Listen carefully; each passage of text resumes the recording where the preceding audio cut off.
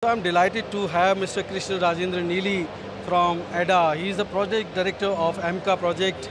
Perhaps it is one of the biggest dream which Indian uh, youngsters would see, those who want to make career in Indian security, defense, research.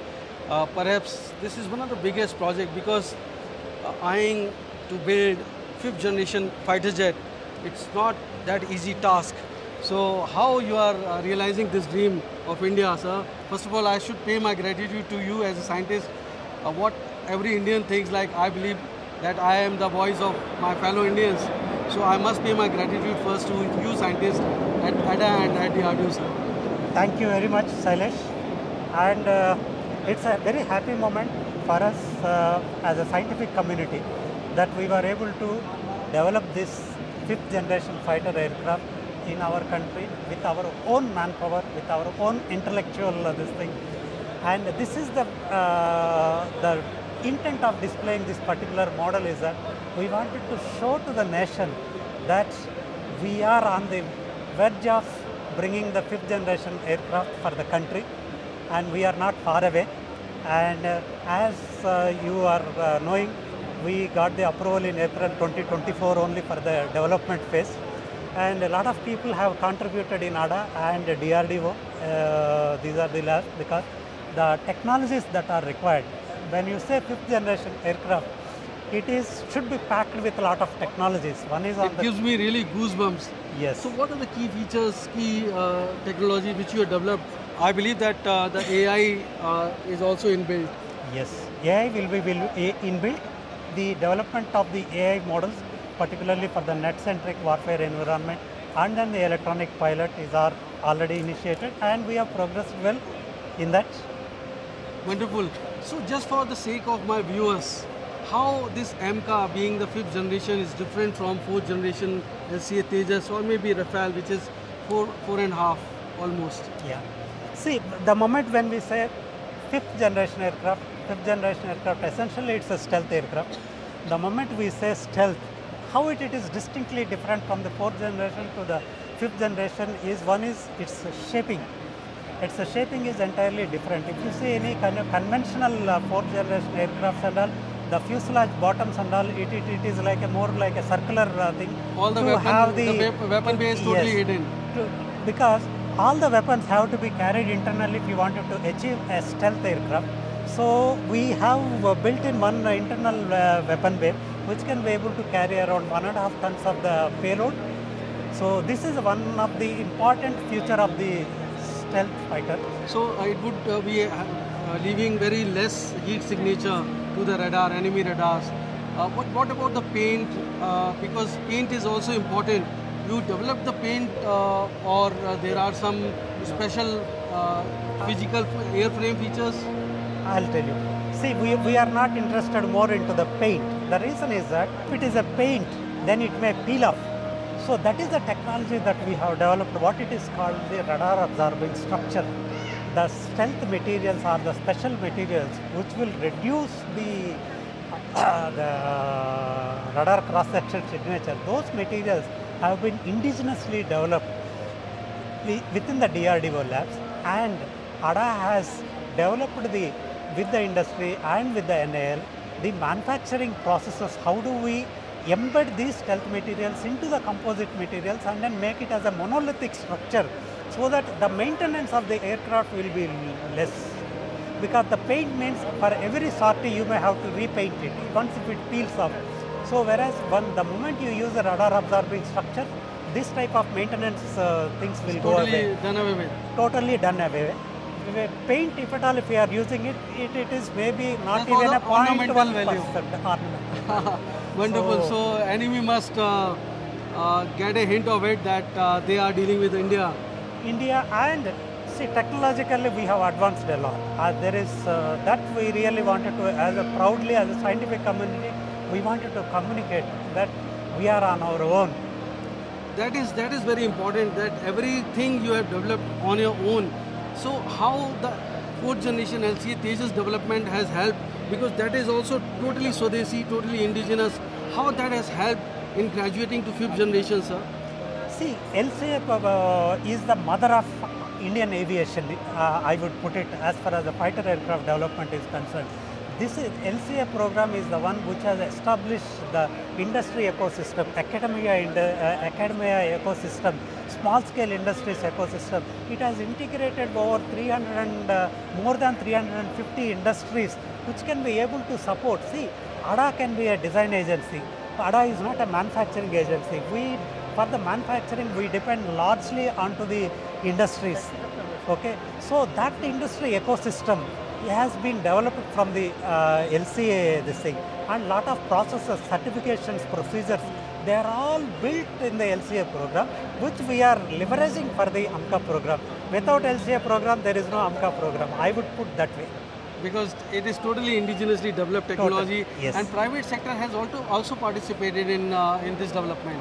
In fact, the model what you are seeing it here is completely developed by the private industry. Wonderful. Designed by ADA and completely fabricated manufacturing of all the tools, jigs, fixtures, because it is not a model, because it is the engineering model what we call it as. All the engineering, the materials that we are using it as per the actual aircraft material, grade materials we have used it, actual aircraft manufacturing processes that we have employed. So that means by and large we have developed the industrial ecosystem in India, defense ecosystem. Absolutely, absolutely, because we have developed a complete ecosystem in the country for producing the prototypes and then the production of the aircraft. This one important factor also, since it is in the development phase, engine would also be important. So please tell my viewers what kind of engines we are eyeing, how we will procure or will develop. Is there any plan for that? Because people also say that we are relying on GE company for G405 for LCA Tejas. So when we develop 5th generation, can we have our own engine also? And how much time would it take? Any time frame? Any progressive thought about it? See, right now this AMCA is configured with GE F414 INS6 engine, which is being used in LCA Mark II also. And our plan is that, as you know, India has already signed an MOU with the GE for indigenous production of the engines in the country. So we are expecting that by the time we complete the certification, indigenous engines will be available in the country, maybe the licensed production of the engine. So that is how, as a first step, that is the thing that we are looking at it. And parallelly, definitely the indigenous development of the engine has to be initiated in the country.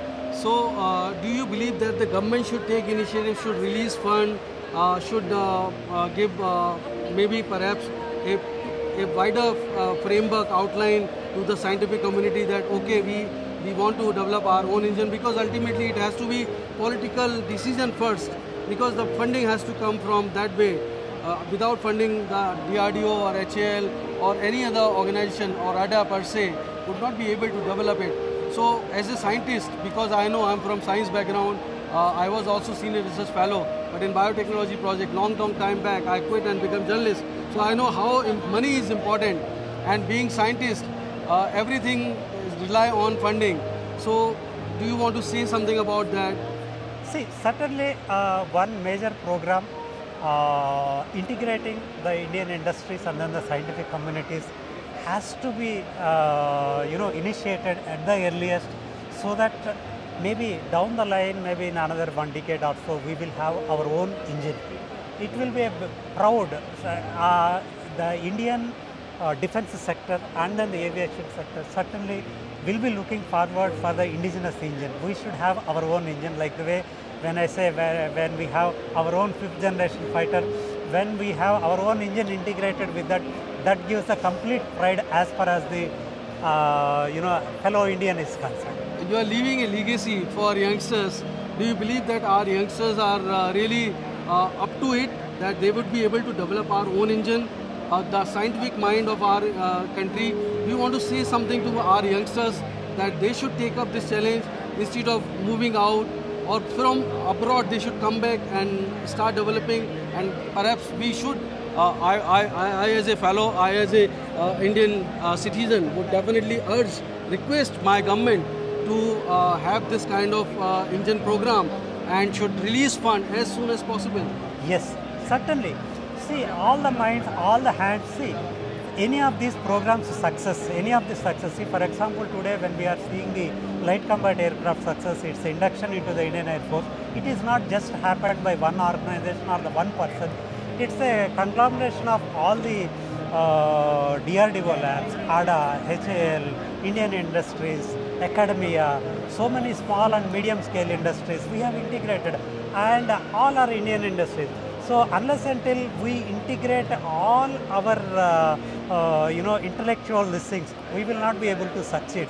Certainly, for your right question, for the younger minds, whether they can be able to do it, I have a very strong confidence that our Indian young generations are very, very dynamic.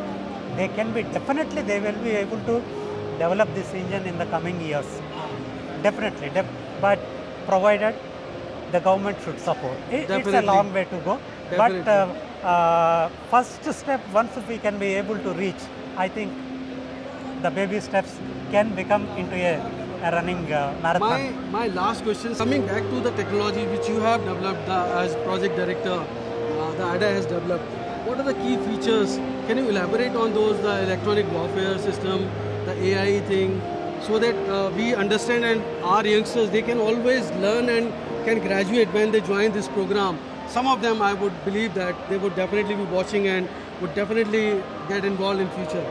Yes, certainly. See, as I have told you, it's a single seat aircraft. When it comes into the combat scenario, the aircraft is meant for the combat. This is called the combat aircraft. That means a lot of combat maneuvers it has to do. And a single pilot, as a single pilot, he should be supported with a lot of electronic aids. And we call that a lot of AI has to be built in. How the enemy threat is coming, how do we avoid that threat? And if it is the enemy threat it is there, how to counteract that particular threat. Lot of decision aids have to be there.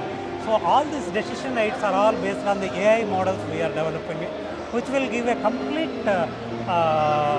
support system to the main pilot that automatically recognize the various targets and how do you do it, because multiple sensors will be there in the aircraft, and we need to identify which is a friend, which is a foe, and accordingly we should be able to act in the combat zone.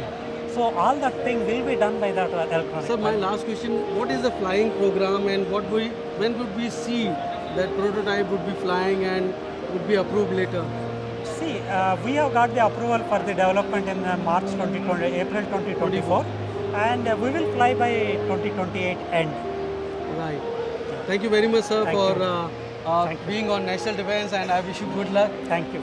It's such a great project, and it gives me goosebumps when I speak to you about this AMCA project, and perhaps every Indian, they are part of this project.